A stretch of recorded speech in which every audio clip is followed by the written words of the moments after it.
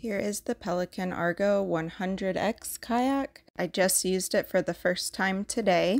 So I thought compared to my old kayak, it was a lot faster and the tracking was better. It was really stable. Overall, I like this one a lot better than my last kayak, which was a sit on top. So it comes with these kind of handles, which are very comfortable and they're very easy to replace if they ever break. And then we have the waterproof storage here. It's held on by this really tight string. And you just lift up the lid, and it's not a very large storage area, but it's good enough to fit a few small things like keys and a phone. And here's the seat, which I found to be very comfortable. My tailbone and my back did not hurt after 4 hours of kayaking today. So you can adjust the seat back by pulling these straps.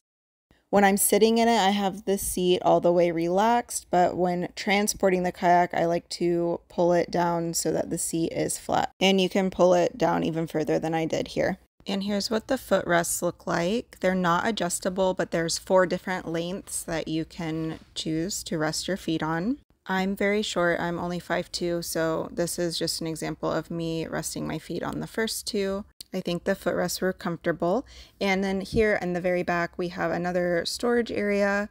This mesh is really tight, so I store my life jacket under there. But if you wanted to store something larger like a cooler, you can unhook the mesh. And this is a decent sized storage space.